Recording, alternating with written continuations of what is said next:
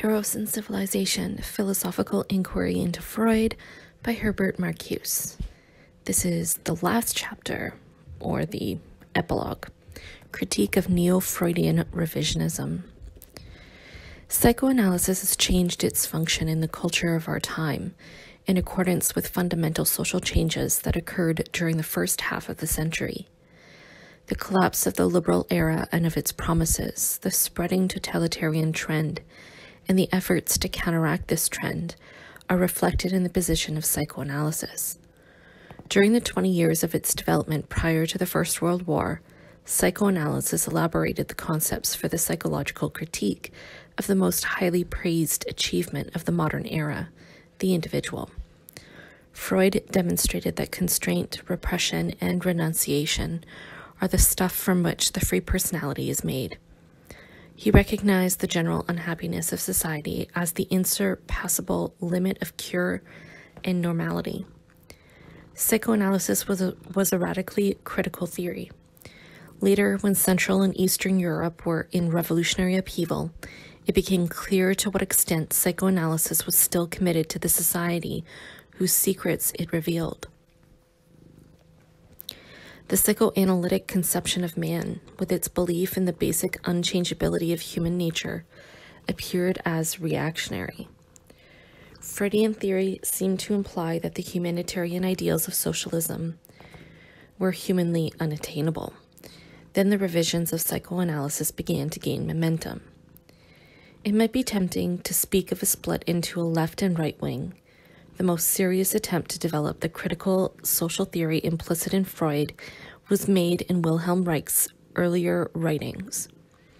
In his Einbruch der Sexual Moral, 1931, Reich oriented psychoanalysis on the relation between the social and instinctual structures. He emphasized the extent to which sexual repression is enforced by the interests of domination and exploitation, and the extent to which these interests are in turn reinforced and reproduced by sexual repression. However, Reich's notion of sexual repression remains undifferentiated. He neglects the historical dynamic of the sex instincts and of their fusion with the destructive impulses. Reich rejects Freud's hypothesis of the death instinct and the whole depth dimension revealed in Freud's late metapsychology.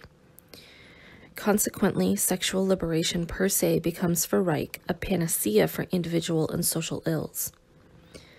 The problem of sublimation is minimized. No essential distinction is made between repressive and non-repressive sublimation, and progress and freedom appears as a mere release of sexuality. The critical sociological insights contained in Reich's earlier writings are thus arrested. A sweeping primitivism becomes prevalent, foreshadowing the wild and fantastic hobbies of Reich's later years. On the right wing of psychoanalysis, Carl Jung's psychology soon became an obscurantist pseudo-mythology. The center of revisionism took shape in the cultural and interpersonal schools, the most popular trend of psychoanalysis today. We shall try to show that, in these schools, psychoanalytic theory turns into ideology.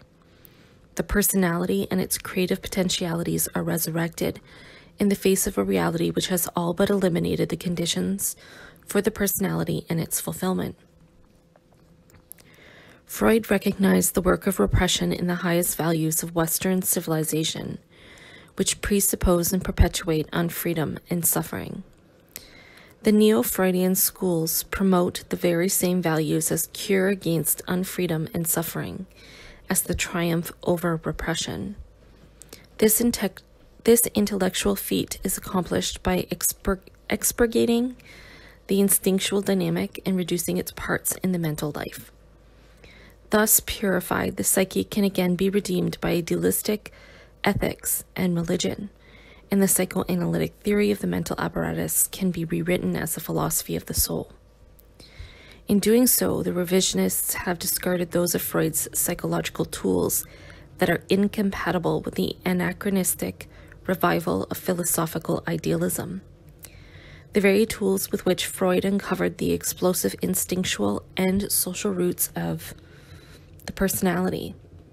Moreover, secondary factors and relationships of the mature person and its cultural environment are given the dignity of primary processes, a switch in orientation designed to emphasize the influence of the social reality on the formation of the personality.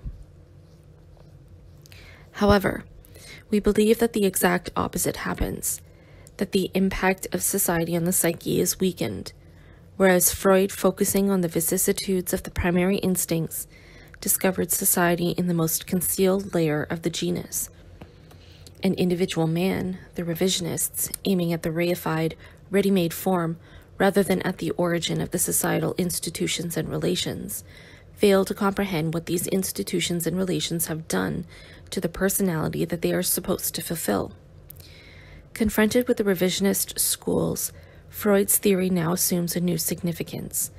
It reveals more than ever before the depth of its criticism, and, perhaps for the first time, those of its elements that transcend the prevailing order and link the theory of repression with that of its abolition.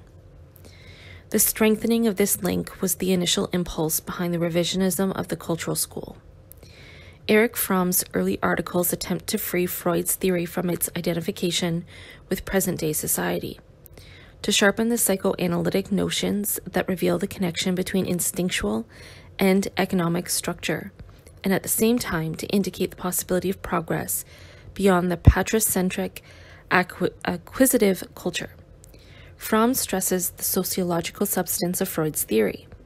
Psychoanalysis understands the socio-psychological phenomena as processes of active and passive adjustment of the instinctual apparatus to the socio-economic situation. The instinctual apparatus itself is, in certain of its foundations, a biological datum, but to a high degree modifiable. The economic conditions are the primary modifying factors. Underlying the societal organization of the human existence are basic libidinal wants and needs. Highly plastic and pliable, they are shaped and utilized to cement the given society. Thus, in what Fromm calls the patricentric acquisitive society, which in this study is defined in terms of the rule of the performance principle, the libidinal impulses and their satisfaction and deflection are coordinated with the interests of domination and thereby become a stabilizing force which binds the majority to the ruling minority. Anxiety, love, confidence, even the will to freedom and solidarity with the group to which one belongs all come to serve the economically structured relationships of domination and subordination. By the same token, however, fundamental changes in the social structure will entail corresponding changes in the instinctual structure. With the historical obsolescence of an established society, with the growth of its inner antagonisms, their traditional mental ties are loosening. Libidinal forces become free for new forms of utilization and thus change their social function. Now they no longer contribute to the preservation of society, but lead to the building of new social formations. They cease, as it were, to be cement and instead become dynamite. Fromm followed up this conception in his article on the socio-psychological significance of the theory of matriarchy. Freud's own insights into the historical character of the modifications of the impulses vitiate his equation of the reality principle with the norms of patricentric acquisitive culture. Fromm emphasizes that the idea of a matricentric culture, regardless of its anthropological merit, envisions a reality principle geared not to the interest of domination, but to gratified libidinal relations among men. The instinctual structure demands rather than precludes the rise of a free civilization on the basis of the achievements of patricentric culture, but through the transformation of its institutions. Sexuality offers one of the most elemental and strongest possibilities of gratification and happiness. If these possibilities were allowed within the limits set by the need for the productive development of the personality, rather than by the need for the domination of the masses, the fulfillment of this one fundamental possibility of happiness would of necessity lead to an increase in the claim for gratification and happiness in other spheres of the human existence. The fulfillment of this claim requires the availability of the material means for its satisfaction, and must therefore entail the explosion of the prevailing social order. The social content of Freudian theory becomes manifest. Sharpening the psychoanalytical concepts means sharpening their critical function, their opposition to the prevailing form of society. And this critical sociological function of psychoanalysis derives from the fundamental role of sexuality as a productive force. The libidinal claims propel progress toward freedom and universal gratification of human needs beyond the patricentric acquisitive stage.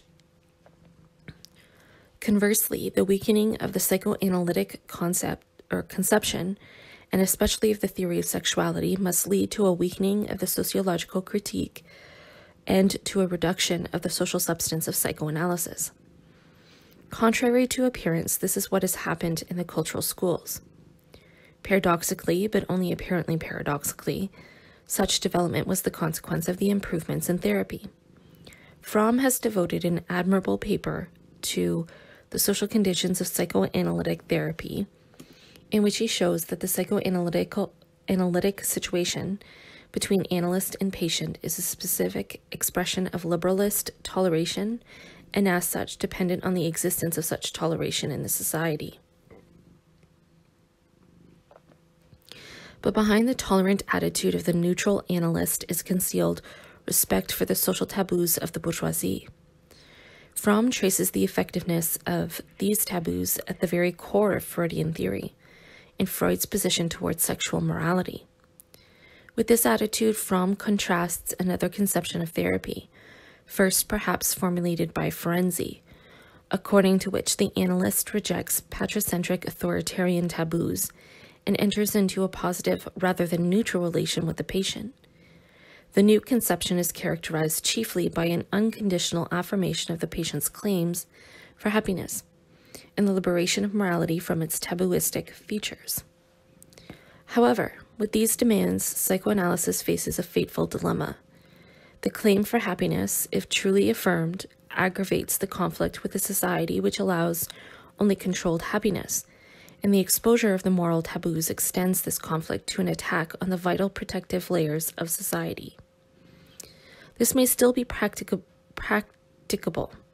in a social environment where toleration is a constitutive element of personal, economic, and political relationships, but it must endanger the very idea of cure and even the very existence of psychoanalysis when society can no longer afford such toleration.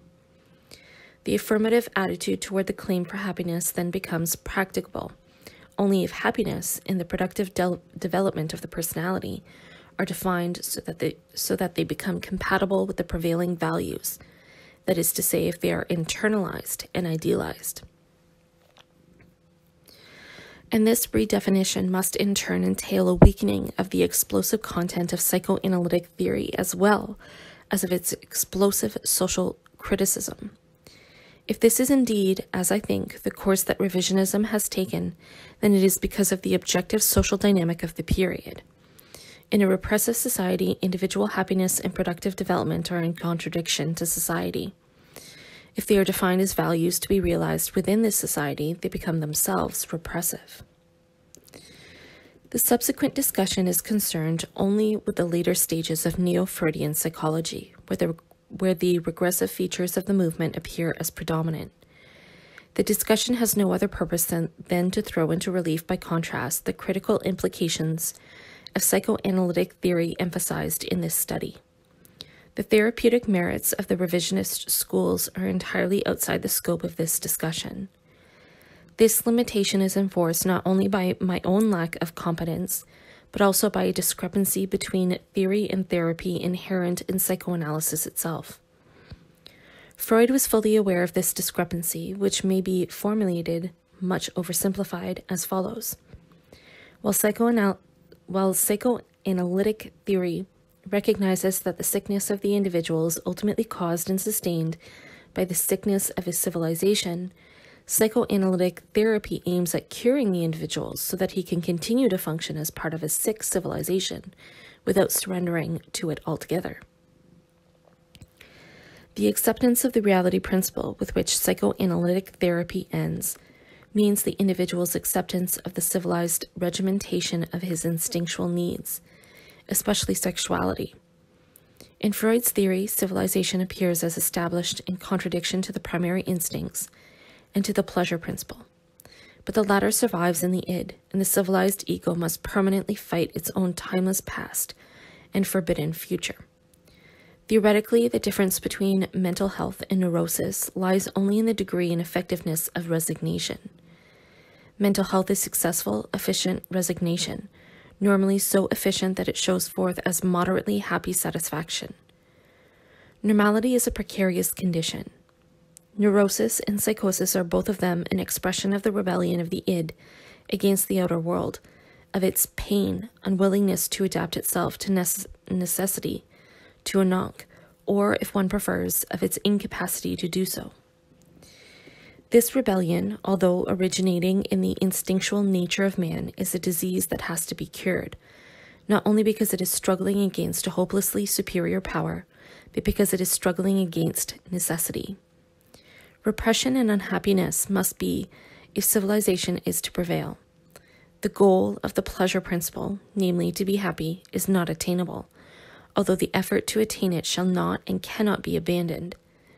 In the long run, the question is only how much resignation the individual can bear without breaking up. In this sense, therapy is a course in resignation. A great deal will be gained if we succeed in transforming your hysterical misery into everyday unhappiness, which is the usual lot of mankind.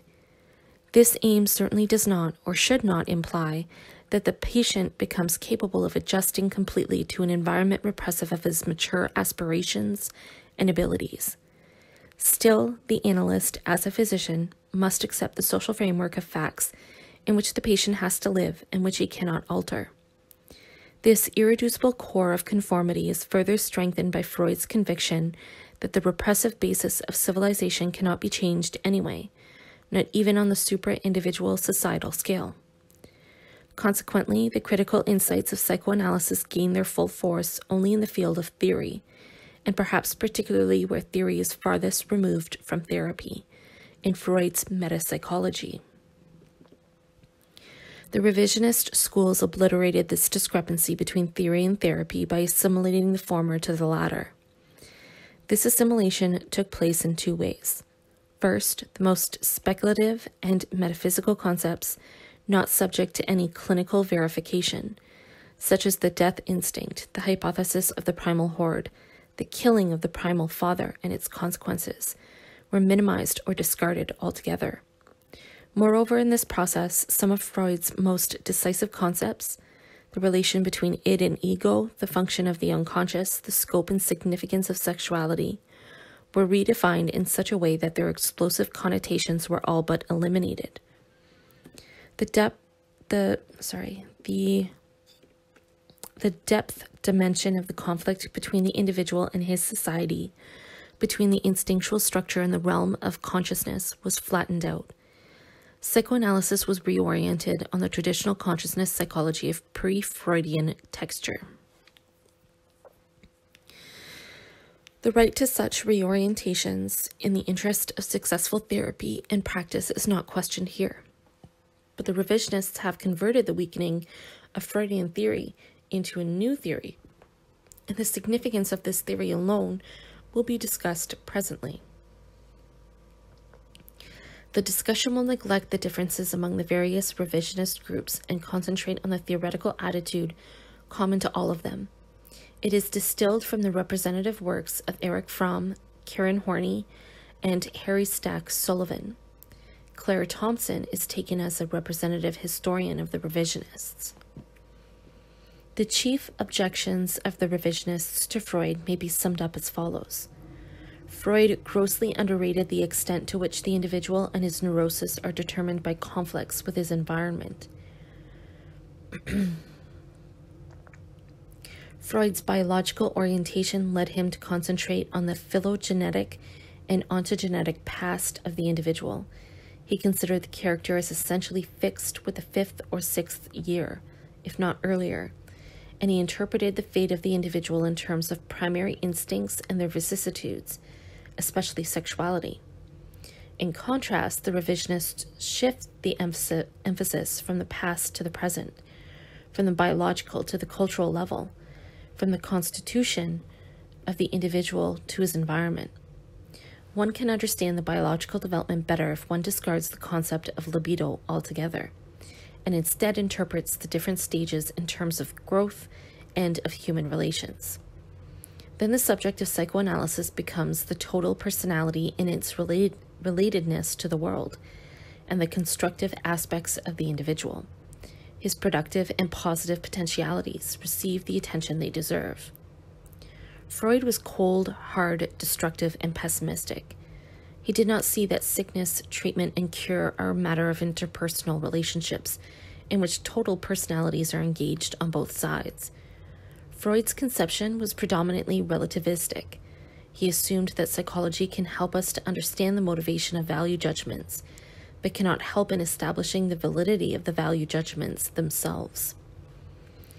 Consequently, his psychology contained no ethics or only his personal ethics. Moreover, Freud saw society as static and thought that society developed as a mechanism for controlling man's instincts, whereas the revisionists know from the study of comparative cultures that man is not biologically endowed with dangerous, fixed animal drives, and that the only function of society is to control these. They insist that society is not a static set of laws instituted in the past at the time of the murder of the primal father, but is rather a growing, changing, developing network of interpersonal experiences and behavior. To this, the following insights are added. One cannot become a human being except through cultural experience. Society creates new needs in people. Some of the new needs lead in a constructive direction and stimulate further development. Of such a nature are the ideas of justice, equality, and cooperation. Some of the new needs lead in a destructive direction and are not good for man. Wholesale competitiveness and the ruthless exploitation of the helpless are examples of destructive products of culture. When the destructive elements predominate, we have a situation which fosters war. This passage may serve as a starting point to show the decline of theory in the revisionist schools. There is first the laboring of the obvious, of everyday wisdom. Then there is the adduction of sociological aspects. In Freud, they are included in and developed by the basic concepts themselves. Here they appear as incomprehended external factors. There is furthermore the distinction between good and bad, constructive and destructive. According to Fromm, productive and unproductive, positive and negative, which is not derived from any theoretical principle but simply taken from the prevalent ideology. For this reason, the distinction is merely eclectic, extraneous to theory, and tantamount to the conformist slogan, accentuate the positive. Freud was right. Life is bad, repressive, destructive, but it isn't so bad, repressive, destructive. There are also the constructive, productive aspects.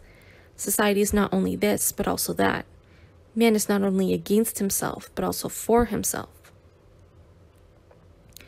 These distinctions are meaningless, and, as we shall try to show, even wrong unless the task, which Freud took upon himself, is fulfilled. To demonstrate how, under the impact of civilization, the two aspects are interrelated in the instinctual dynamic itself, and how the one inevitably turns into the other by virtue of this dynamic. Short of such demonstration, the revisionist improvement of Freud's one-sidedness constitutes a blank discarding of his fundamental theoretical conception. However, the term eclecticism does not adequately express the substance of the revisionist philosophy. Its consequences for psychoanalytic theory are much graver. The revisionist supplementation of Freudian theory, especially the adduction of cultural and environmental factors, consecrates a false picture of civilization, and particularly of present-day society. In minimizing the extent and the depth of the conflict, the revisionists proclaim a false but easy solution. We shall give here only a brief illustration. One of the most cherished demands of the revisionists is that the total personality of the individual, rather than his early childhood or his biological structure or his psychosomatic condition, must be made the subject of psychoanalysis. The infinite diversity of personalities is in itself characteristic of human existence. By personality, I understand the totality of inherited and acquired psychic qualities, which are characteristic of one individual and which make the individual unique. I think it is clear that Freud's conception of countertransference is to be distinguished from the present-day conception of analysis as an interpersonal process. In the interpersonal situation, the analyst is seen as relating to his patients, not only with his distorted effects, but with his healthy personality also. That is, the analytic situation is essentially a human relationship. The preconception to which I am leading is this: personality tends toward the state that we call mental health, or interpersonal adjustive success, handicaps by way of acculturation notwithstanding. The basic direction of the organism is forward. Again, the obvious diversity of personalities, analysis as an interpersonal process, because it is not comprehended, but merely stated and used, becomes a half-truth, which is false, since the missing half changes the content of the obvious fact. The quoted passages testify to the confusion between ideology and reality prevalent in the revisionist schools. It is true that man appears as an individual who integrates a diversity of inherited and acquired qualities into a total personality, and that the latter develops in relating itself to the world, things, and people under manifold and varying conditions. But this personality and its development are pre-formed down to the deepest instinctual structure, and this pre-formation, the work of accumulated civilization, means that the diversities and the autonomy of individual growth are secondary phenomena. How much reality there is behind individuality depends on the scope, form, and effectiveness of the repressive controls prevalent at the given stage of civilization. The autonomous personality, in the sense of creative uniqueness and fullness of its existence, has always been the privilege of a very few. At the present stage, the personality tends toward a standardized reaction pattern established by the hierarchy of power and functions and by its technical, intellectual, and cultural apparatus. The analyst and his patient share this alienation, and since it does not usually manifest itself in any neurotic symptom, but rather as the hallmark of mental health, it does not appear in the revisionist consciousness. When the process of alienation is discussed, it is usually treated, not as the whole that it is, but as a negative aspect of the whole. To be sure, personality has not disappeared. It continues to flower and is even fostered and educated, but in such a way that the expressions of personality fit and sustain perfectly the socially desired pattern of behavior and thought. They thus tend to cancel individuality. This process, which has been completed in the mass culture of late industrial civilization, vitiates the concept of interpersonal relations if it is to denote more than the undeniable fact that all relations in which the human being finds itself are either relations to other persons or abstractions from them. If, beyond this truism, the concept implies more, namely that two or more persons come to define an integrated situation, which is made up of individuals, then the implication is fallacious. For the individual situations are the derivatives and appearances of the general fate, and, as Freud has shown, it is the latter which contains the clue to the fate of the individual. The general repressiveness shapes the individual and universalizes even his most personal features. Accordingly, Freud's theory is consistently oriented on early infancy, the formative period of the universal fate in the individual. The subsequent mature relations recreate the formative ones. The decisive relations are thus those which are the least interpersonal. In an alienated world, specimens of the genus confront each other, parent and child, male and female, then master and servant, boss and employee. They are interrelated at first in specific modes of the universal alienation. If and when they cease to be so, and grow into truly personal relations, they still retain the universal repressiveness which they surmount as their mastered and comprehended negative. Then they do not require treatment. Psychoanalysis elucidates the universal in the individual experience. To that extent, and only to that extent, can psychoanalysis break the reification in which human relations are petrified. The revisionists fail to recognize or fail to draw the consequences from the actual state of alienation, which makes the person into an exchangeable function and the personality into an ideology. In contrast, Freud's basic biologistic concepts reach beyond the ideology and its reflexes. His refusal to treat a reified society as a developing network of interpersonal experiences and behavior, and an alienated individual as a total personality, corresponds to the reality and contains its true notion. If he refrains from regarding the inhuman existence as a passing negative aspect of forward-moving humanity, he is more humane than the good-natured, tolerant critics who brand his inhuman coldness.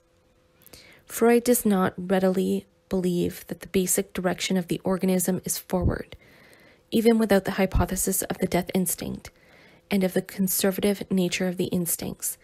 Sullivan's proposition is shallow and questionable.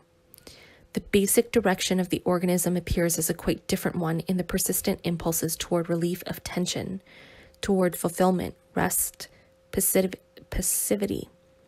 The struggle against the progress of time is intrinsic not only to the narcissistic Eros. The sadomasochistic tendencies can hardly be associated with a forward direction in mental health, unless forward and mental health are redefined to mean almost the opposite of what they are in our social order. A social order which is, in some ways, grossly inadequate for the development of healthy and happy human beings. Sullivan refrains from such a redefinition. He makes his concepts conform with conformity. The person who believes that he voluntarily cut loose from his earlier moorings and by choice accepted new dogmata in which he has diligently indoctrinated himself is quite certain to be a person who has suffered great insecurity. He is often a person whose self-organization is derogatory and hateful. The new movement has given him group support for the expression of ancient personal hostilities that are now directed against the group from which he has come. The new ideology rationalizes destructive activity to such effect that it seems almost, if not quite, constructive. The new ideology is especially palliative of conflict in its promise of a better world that is to rise from the debris to which the present order must first be reduced. In this utopia, he and his fellows will be good and kind. For them will be no more injustice, and so forth. If his is one of the more radical groups, the activity of more remote memory in the synthesis of decisions and choice may be suppressed almost completely, and the activity of perspective reverie channeled rigidly in the dogmatic pattern. In this case, except for his dealings with his fellow radicals, the man may act as if he had acquired the psychopathic type of personality discussed in the third lecture.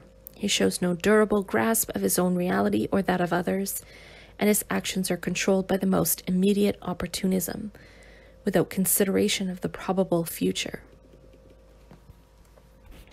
The passage illuminates the extent to which the interpersonal theory is fashioned by the values of the status quo.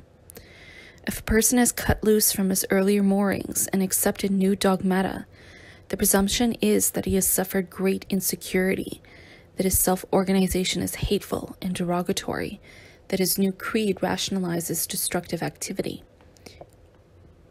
In short, that he is the psychopathic type. There is no suggestion that his insecurity is rational and reasonable, that not his self-organization, but the others is derogatory and hateful, that the destructiveness involved in the new dogma might indeed be constructive insofar as it aims at a higher stage of realization. This psychology has no other objective standards of value than the prevailing ones. Health, maturity, achievement are taken as they are defined by the given society.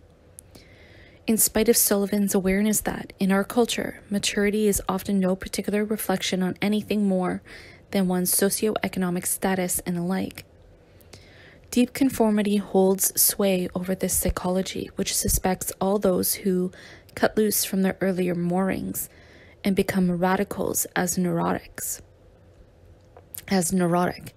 The description fits all of them, from Jesus to Lenin, from Socrates to Giordano Bruno, and which almost automatically identifies the promise of a better world with utopia, its substance with reverie, and mankind's sacred dream of justice for all with the personal resentment, no more injustice for them, of maladjusted types. This operational identification of mental health with adjustive success and progress eliminates all the reservations with which Freud hedged the therapeutic objective of adjustment to an inhuman society, and thus commits psychoanalysis to this society far more than Freud ever did. Behind all the differences among the historical forms of society, Freud saw the basic inhumanity common to all of them, and the repressive controls which perpetuate in the instinctual structure itself the domination of man by man. By virtue of this insight, Freud's static concept of society is closer to the truth than the dynamic sociological concepts supplied by the revisionists. The notion that civilization and its discontent had their roots in the biological constitution of man profoundly influenced his concept of the function and goal of therapy. The personality which the individual is to develop, the potentialities which he is to realize, the happiness which he is to attain, they are regimented from the very beginning, and their content can be defined only in terms of this regimentation. Freud destroys the illusions of idealistic ethics. The personality is but a broken individual who has internalized and successfully utilized repression and aggression.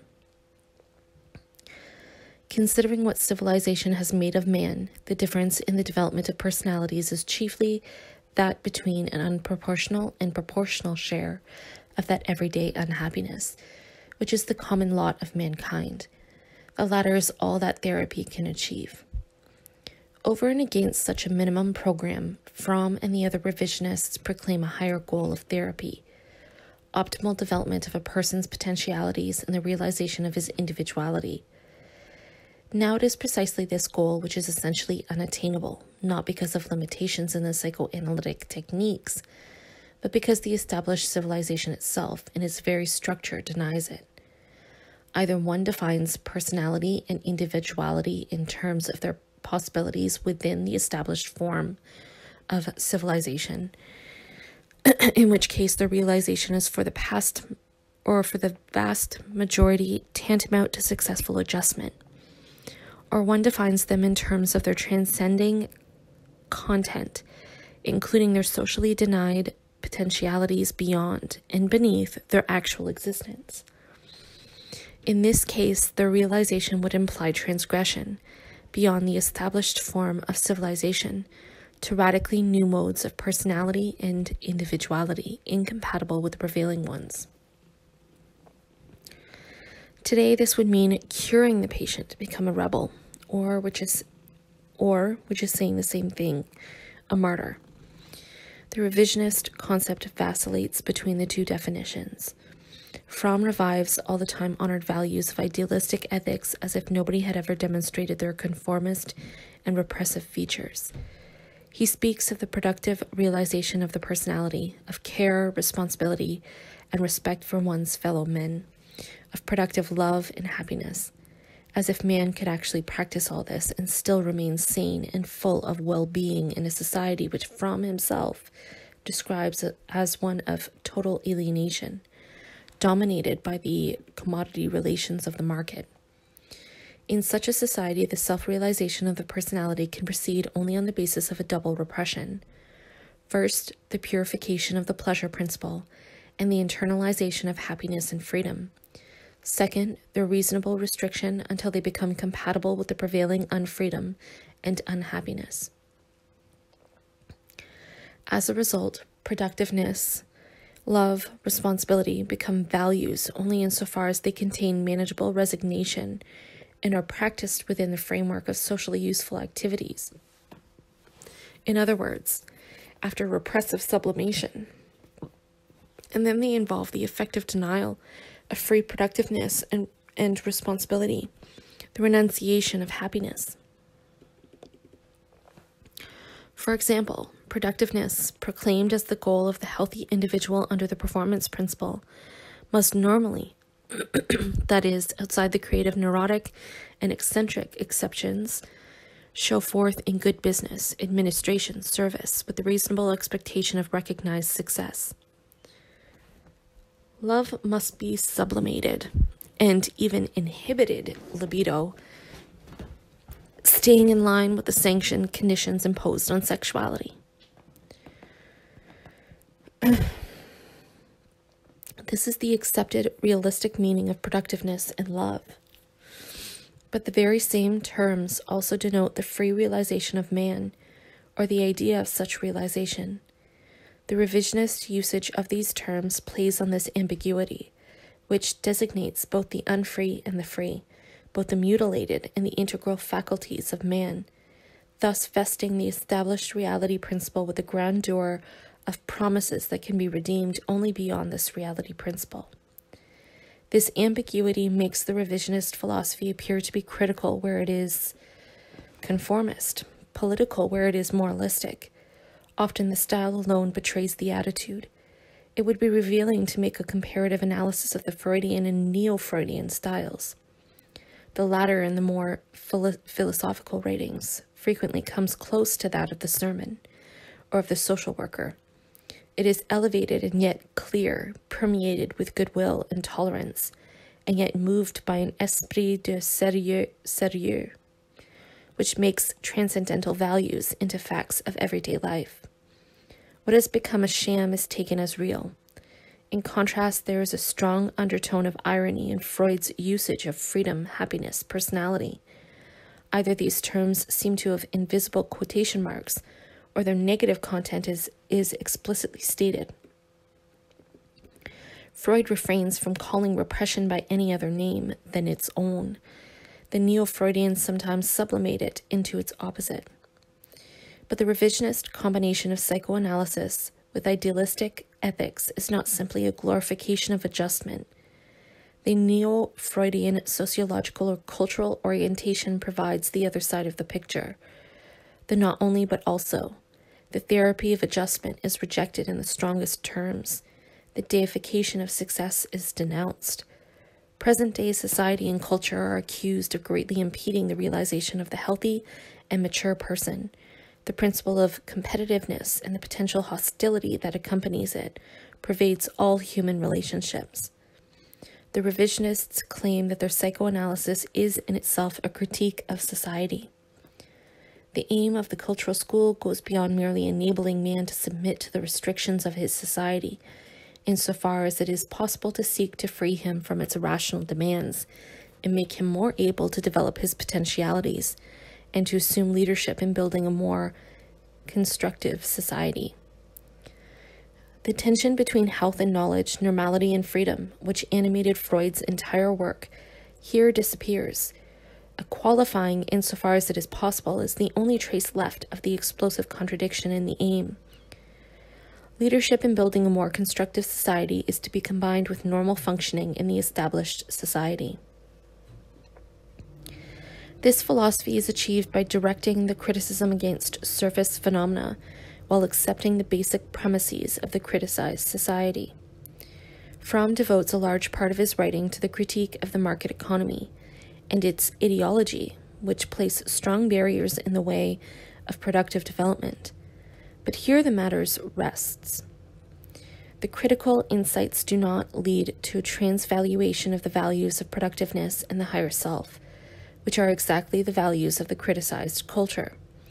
The character of the revisionist philosophy shows forth in the assimilation of the positive and the negative, the promise and its betrayal. The affirmation absorbs the critique.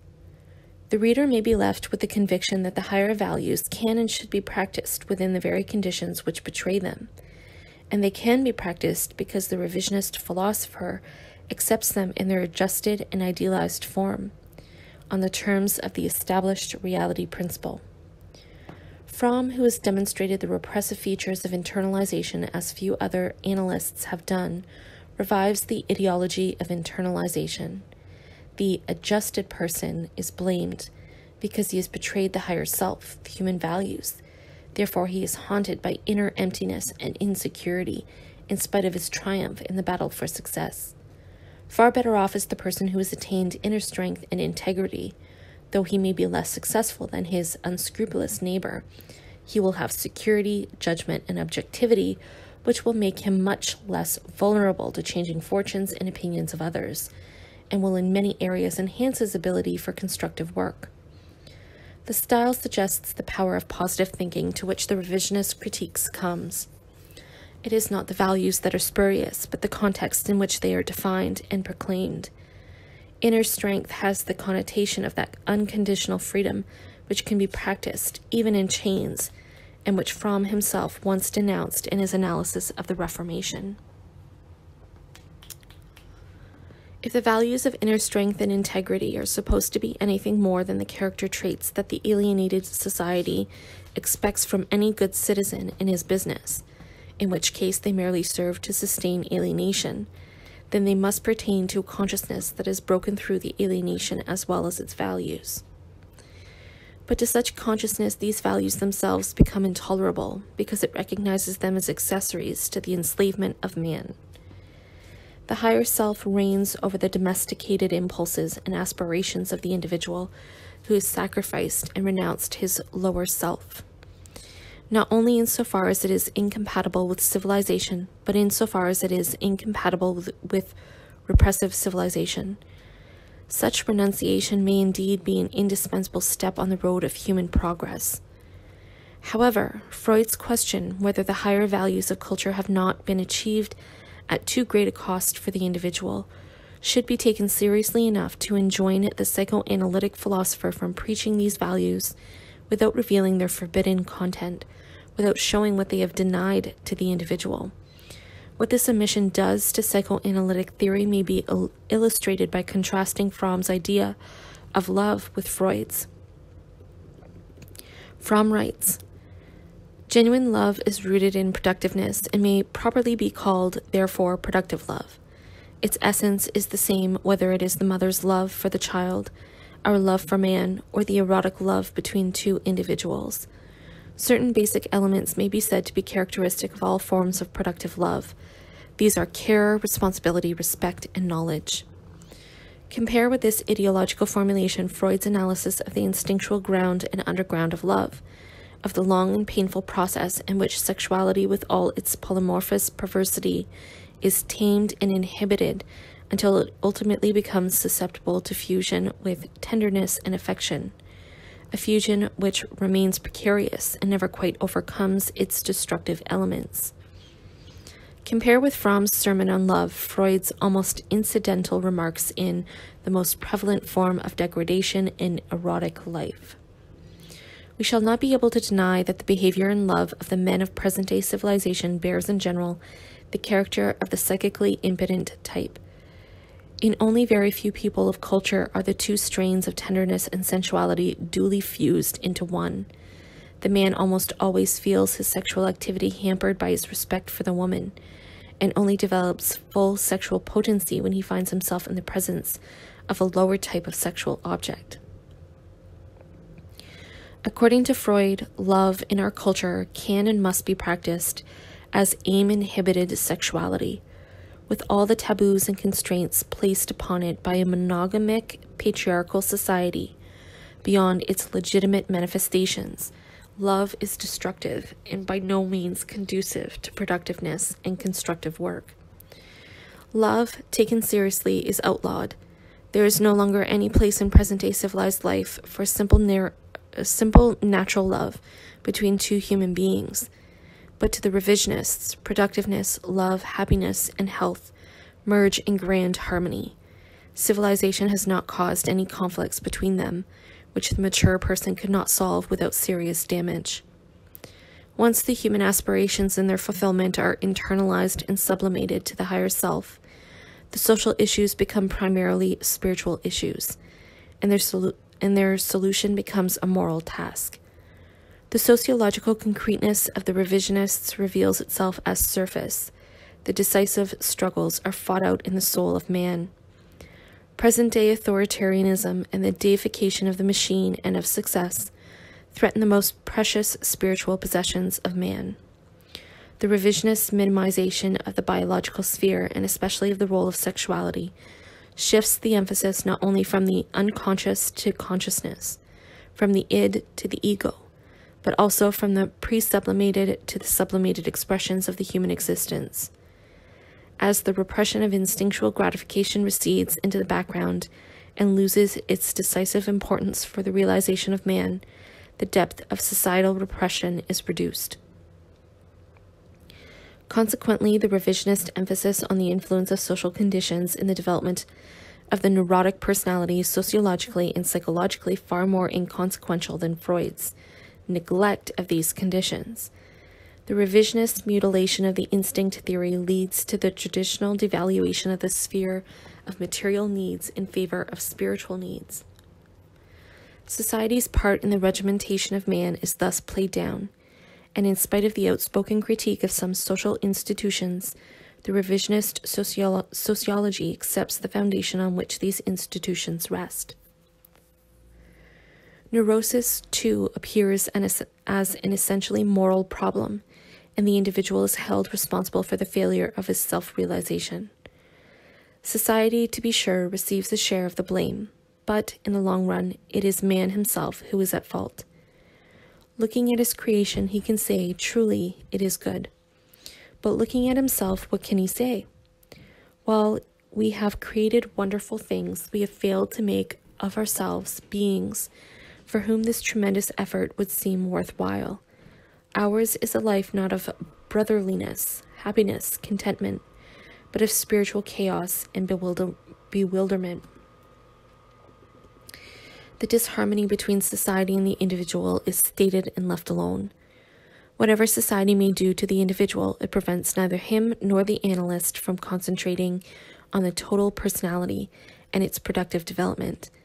According to Horney, society creates certain typical difficulties, which, accumulated, may lead to the formation of neuroses.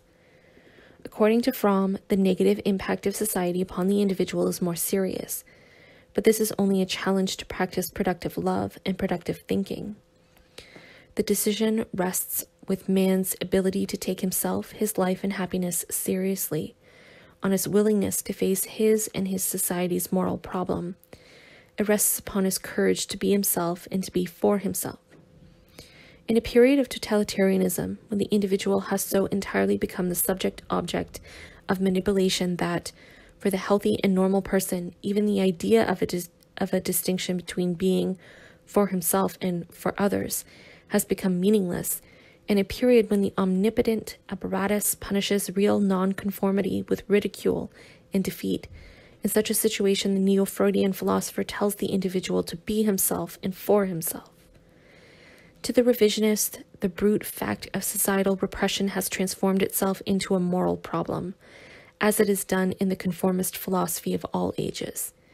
And as the clinical fact of neurosis becomes, in the last analysis, a symptom of moral failure, the psychoanalytic cure of the soul becomes education in the attainment of a religious attitude.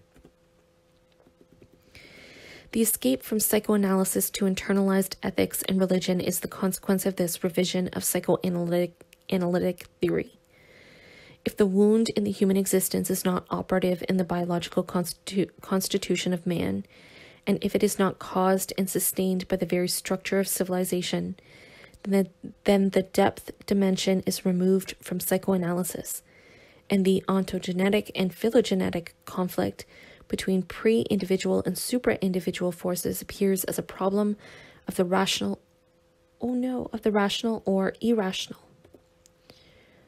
the moral or immoral behavior of conscious individuals. The substance of psychoanalytic theory lies not simply in the discovery of the role of the unconscious, but in the description of its specific instinctual dynamic, of the vicissitudes of the two basic instincts. Only the history of these vicissitudes reveals the full depth of the oppression which civilization imposes upon man. If sexuality does not play the constitutional role which Freud attributed to it, then there is no fundamental conflict between the pleasure principle and the reality principle. Man's instinctual nature is purified and qualified to attain, without mutilation, socially useful and recognized happiness. It was precisely because he saw in sexuality the representative of the integral pleasure principle that Freud was able to discover the common roots of the general as well as neurotic unhappiness in a depth far below all individual experience, and to recognize a primary constitutional repression underlying all consciously experienced and administered repression. He took this discovery very seriously, much too seriously to identify happiness with its efficient sublimation in productive love and other productive activities. Therefore, he considered a civilization oriented on the realization of happiness as a catastrophe, as the end of all civilization. For Freud, an enormous gulf separated real freedom and happiness from the pseudo-freedom and happiness that are practiced and preached in a repressive civilization. The revisionists see no such difficulty. Since they have spiritualized freedom and happiness, they can say that the problem of production has been virtually solved. Never before has man come so close to the fulfillment of his most cherished hopes as today. Our scientific discoveries and technical achievements enable us to visualize the day when the table will be set for all who want to eat. These statements are true, but only in the light of their contradiction. Precisely because man has never come so close to the fulfillment of his hopes, he has never been so strictly restrained from fulfilling them. Precisely because we can visualize the universal satisfaction of individual needs, the strongest obstacles are placed in the way of such satisfaction. Only if the sociological analysis elucidates this connection does it go beyond Freud. Otherwise, it is merely an inconsequential adornment, purchased at the expense of mutilating Freud's theory of instincts. Freud had established a substantive link between human freedom and happiness on the one hand, and sexuality on the other. The latter provided the primary source for the former, and at the same time the ground for their necessary restriction in civilization. The revisionist solution of the conflict through the spiritualization of freedom and happiness demanded the weakening of this link. Therapeutic findings may have motivated the theoretical reduction in the role of sexuality, but such a reduction was in any case indispensable for the revisionist philosophy. Sexual problems, although they may sometimes prevail in the symptomatic picture, are no longer considered to be in the dynamic center of neuroses. Sexual difficulties are the effect rather than the cause of the neurotic character structure. Moral problems, on the other hand, gain in importance. This conception does far more than minimize the role of the libido. It reverses the inner direction of Freudian theory. Nowhere does this become clearer than in Fromm's reinterpretation of the Oedipus complex, which tries to translate it from the sphere of sex into that of interpersonal relations.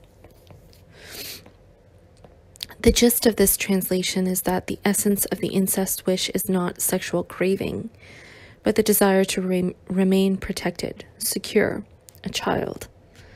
The fetus lives with and from the mother, and the act of birth is only one step in the direction of freedom and independence.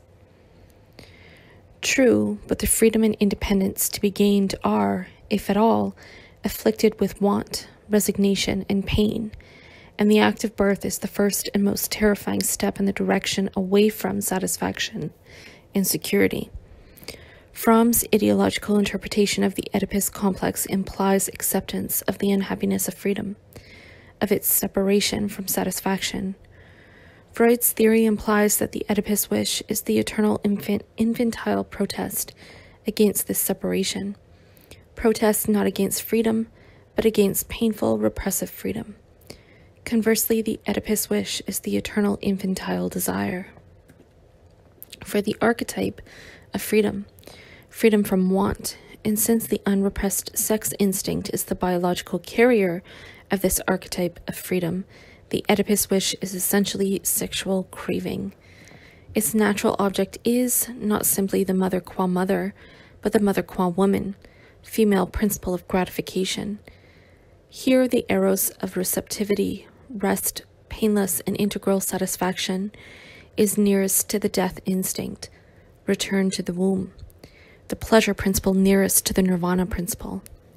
Eros here fights its first battle, against everything the reality principle stands for, against the father, against domination, sublimation, resignation. Gradually, then, freedom and fulfillment are being associated with these paternal principles. Freedom from want is sacrificed to moral and spiritual independence. It is first the sexual craving for the mother woman that threatens the psychical basis of civilization. It is the sexual craving that makes the Oedipus conflict the prototype of the instinctual conflicts between the individual and his society. If the Oedipus wish were in essence nothing more than the wish for protection and security, escape from freedom, if the child desired only impermissible security and not impermissible pleasure, then the Oedipus complex would indeed present an essentially educational problem. As such, it can be treated without exposing the instinctual danger zones of society. The same beneficial result is obtained by the rejection of the death instinct.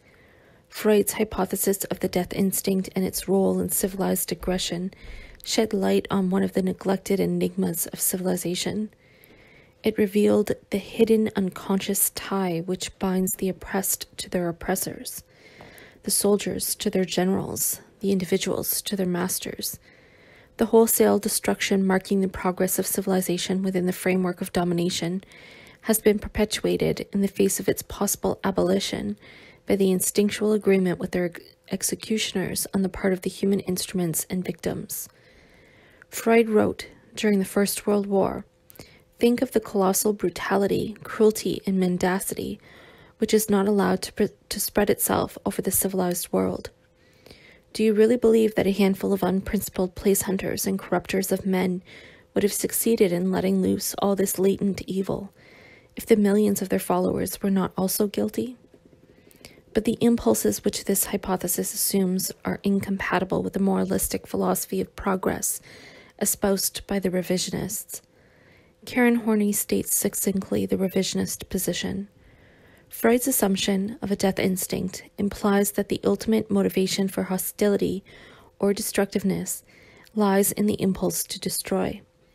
Thus he turns into its opposite our belief that we destroy in order to live. We live in order to destroy. This rendering of Freud's conception is incorrect. He did not assume that we live in order to destroy. The destruction instinct operates either against the life instincts or in their service. Moreover, the objective of the death instinct is not destructive per se, but the elimination of the need for destruction. According to Horney, we wish to destroy because we are or feel endangered, humiliated, abused, because we want to defend our safety or our happiness or what appears to us as such.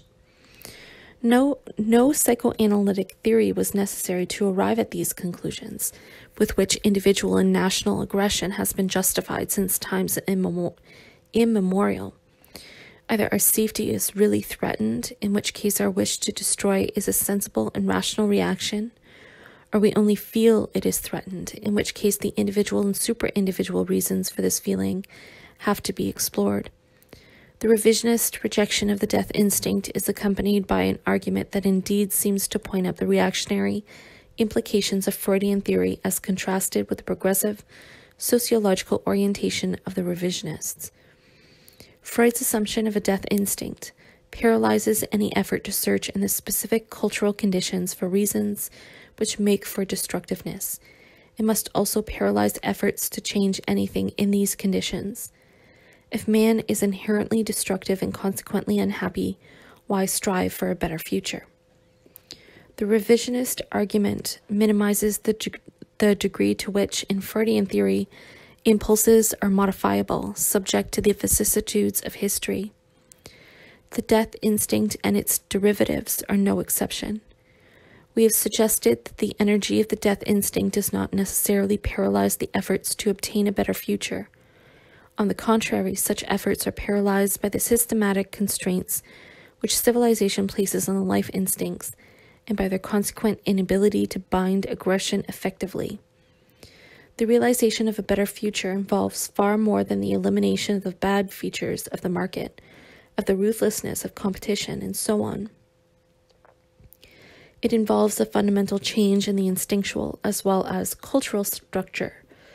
The striving for a better future is paralyzed not by Freud's awareness of these implications, but by the revisionist spiritualization of them, which conceals the gap that separates the present from the future.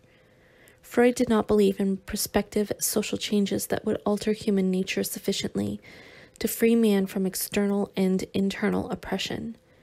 However, his fatalism was not without qualification. The mutilation of the instinct theory completes the reversal of Freudian theory. The inner direction of the latter was in apparent contrast to the therapeutic program from id to ego, that from consciousness to the unconscious, from personality to childhood, from the individual to the generic processes. Theory moved from the surface to the depth, from the finished and conditioned person to its sources and resources.